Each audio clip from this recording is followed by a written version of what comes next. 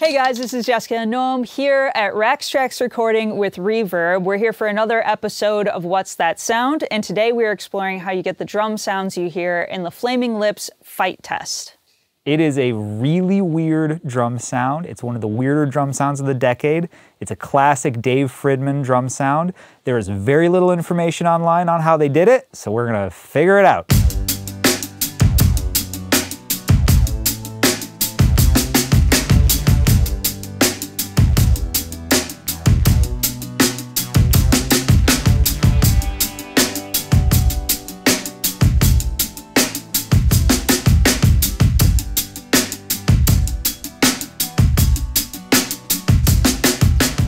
The drummer on this track is Steven Draws, and to approximate his sound, we used a Gretsch kick drum, a Pearl Chad Smith signature snare, and K Zildjian dark hats.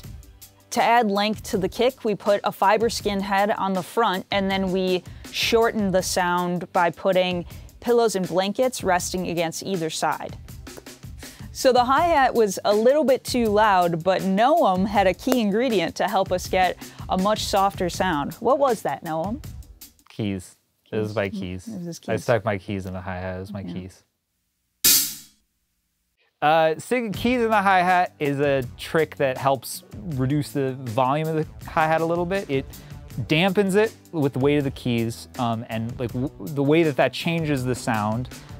It is then counteracted by the fact that the keys are rattling around a little bit in there, so it adds a little bit of that brightness back, and you end up with like a pretty well-balanced hi-hat sound.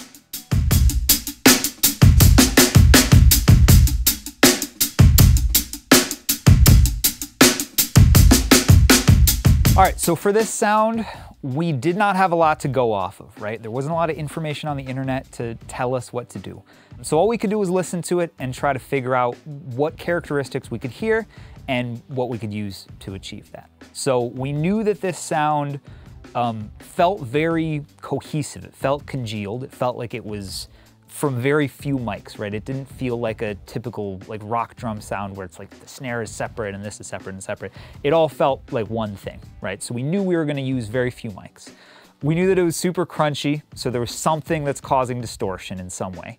And we also knew that it was pretty compressed, so we had to compress it in some way as well.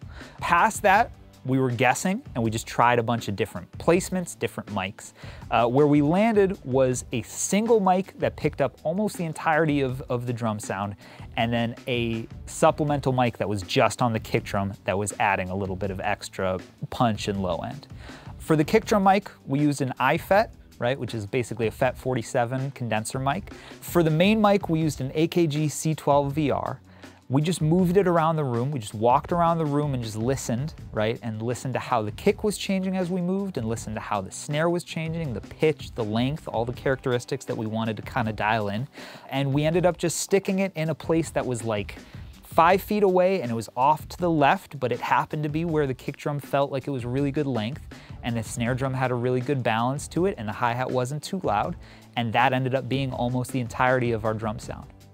Once we got this drum sound all processed and put together and we listened to the original, what we noticed was that ours was a little bit duller and a little bit less lively than theirs. So to combat that, we took our big baffles that we have in our live room, and on one side we have absorption on them, which is usually what we use to kind of control the drum sound. On the other side we have hardwood, right? Super reflective, super bright. So all we did was flip those baffles around, and they gave a ton of extra energy and a ton of extra brightness and length to all these drums that made it perfect. All right, so let's listen to each mic. I'm gonna start with the main mic, which was our C12 VR.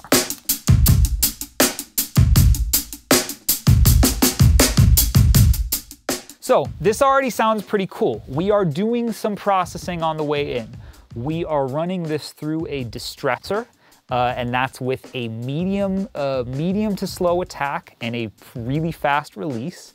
And that is just crunching our drum. It's adding energy. It is adding a bunch of excitement. It's also adding a lot of control. After that, we are going into a decapitator. in Pro Tools, right? And that's just to add a little bit of extra distortion. And we are going into an SSL channel, also in Pro Tools, just to add a little bit of extra distortion. We also added a Pultec, and that is adding some high end and adding some low end to the sound as like a finishing touch. Now, this sound alone is not the entirety of what we did with that mic. We also split that mic into a separate signal, and that we wanted to run through some kind of distortion that was going to be in parallel. Right now, we wanted it in parallel because this sound was going to be majorly screwed up, and we did not want that to be the entirety of the sound. We just wanted the character of that without ruining all of our impact, without ruining all of our low end, without ruining all of our dynamics. We could retain that while using the dry signal and then adding just a little bit of this distortion. Now, what we used for distortion was really unique. We used a $150 graphic equalizer, right? This is a Ashley brand graphic EQ. It is typically used in high school gymnasiums all over the globe to make terrible sounding speaker systems sound a little better. It also happens to distort really, really easily, and that is why we like it, right? So we took all the channels of the graphic EQ, cranked them up to 10, and then we started carving away frequencies that were causing problems, right? We started shaping the sound. That EQ is before the distortion, right? It's feeding into the distortion. So it's not just like taking a distorted sound and EQing it afterwards, right? It's like putting an EQ into a distortion pedal or something like that, where you can really shape how much harmonic distortion is happening at every frequency. And that ended up being like half of the sound of this drum sound was just that channel distorted to hell with this EQ. Let's take a listen to just the dry first. So here's just our C12VR.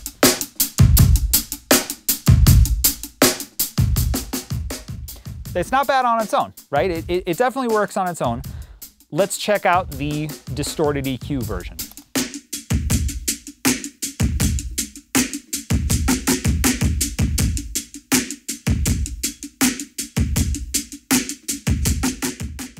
I don't know what it is about this record, but everything feels very cartoonish to me in it, right? I think this is contributing a lot to that. So here's them together.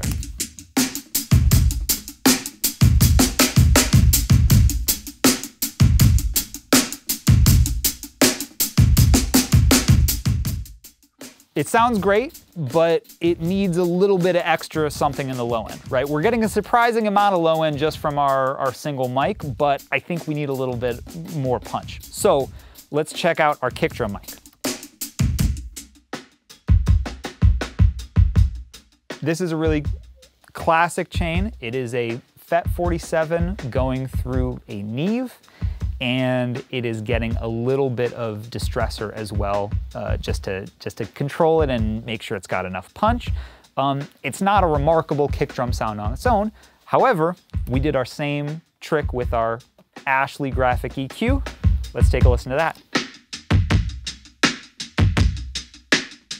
Not only is that so much cooler of a drum sound, but that also is contributing a lot to the snare sound, right? It has some really interesting character. Because it's so distorted, all of the things that are within that drum sound, it brings them all to the surface. And there happens to be a lot of snare bleed in that as well, and it kind of sounds great, so we're gonna roll with it. So let's listen to just the dirty version of this. So this is just our two mics going through our Ashley EQ.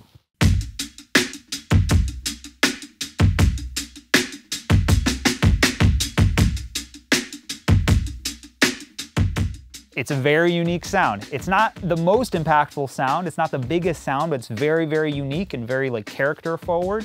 Let's listen to just the clean sounds.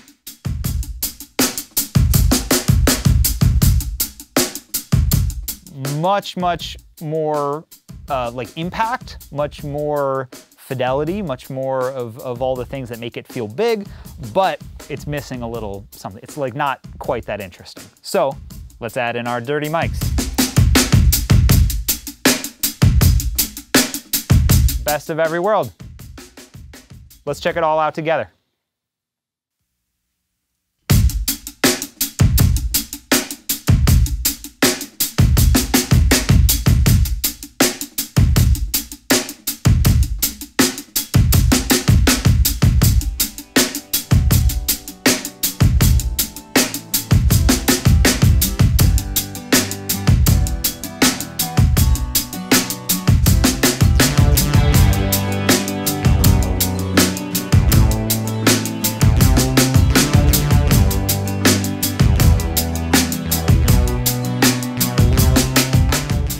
That was the 2-mic drum sound for the Flaming Lips fight test.